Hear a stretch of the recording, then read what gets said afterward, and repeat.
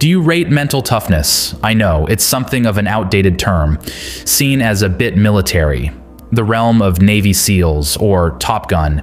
Terms like resilience, grit, mental conditioning, and emotional strength and fitness are now more widely used. Toughness is seen as a little too hardcore, even cold, in the age of emotional expression. But you know what? The term doesn't matter. The concept does. Many of the people I work with list mental toughness as a goal. They want to stand strong when stressed or under pressure. They want to be able to think clearly during difficult or chaotic situations. They want to be able to perform at the highest level when tested or the odds are stacked against them. Those are good aims, not just for sport or business, but life. Mental toughness is the ability to handle and overcome adversity, stress, and challenges without losing their focus, motivation, or base optimism. Sounds good, right? Who wouldn't want a piece of that? Trouble is, mental toughness is a slippery beast. You can't see it and there's no measure for it. It can manifest in myriad ways. It can appear when you expect or hope it will, and when you think all is lost. In essence, you don't really know what you've got in your tank until life puts you to the sword.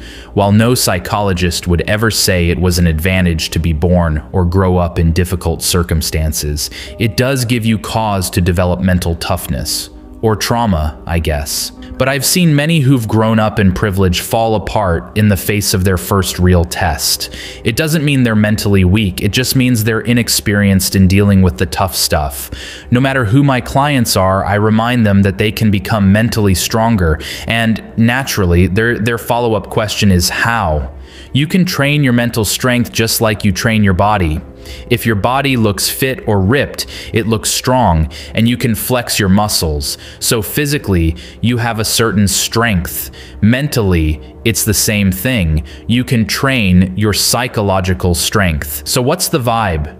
You can't look at someone and know whether they're mentally tough or not, but if you spend time with someone who possesses this trait, you'll know, you'll pick up on their vibe. It's not in the set of their jaw or their direct gaze or how they spend their weekends. It's not that they never feel anxious. It's not that they blank out their emotions. It's in the way they behave when they are uncomfortable, not performing well, or when their hot buttons are pushed. They are calm in the face of distress. They can manage, not smother, their emotions. They are emotionally steady. It's a vibe. Here's the first step to building it. I never refer to mental toughness as a superpower. That makes it seem like only superheroes possess it, which is not true. The world is full of people who manage themselves well. Maybe it comes naturally. Maybe it's a skill they've learned. Perhaps they had no choice. The point is, if you want to be comfortable in the world, grow in your career, and achieve in your field in a sustainable way, you need a measure of mental toughness, whatever you want to call it. The first step is to increase your tolerance for distress. The next time you feel your emotions dial up, maybe you feel nervous over a sports performance or a business meeting, maybe your partner winds you up or an item on the news has you raging. Don't react. Just do nothing. This is not about stifling your feelings. It's about sitting next to them, feeling them, understanding that they are just emotions, learning that they won't hurt you, that you don't have to get rid of them. Most of all, that you can function perfectly well, even at the highest level, alongside them. Italian tennis player Jannik Sinner, who won the Australian Open and his first Grand Slam tennis title in 2024, was a model of composure under pressure. From 2 sets down in the final, the 22-year-old held his nerve. He said it like this: "I was nervous, but I just tried to make a good game. I just tried to stay in the present moment." In response to media questions, he said, "I like to dance in the pressure storm.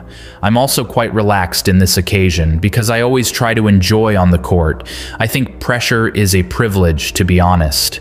The point is, he didn't allow his emotions to free themselves and take over. He kept his game and his ambitions safe from them. He didn't tell himself to be mentally tough. He just played alongside his feelings. He swung his racket. He stayed calm. That's the vibe. It's a skill and a decision. You can have it too. Thanks for listening.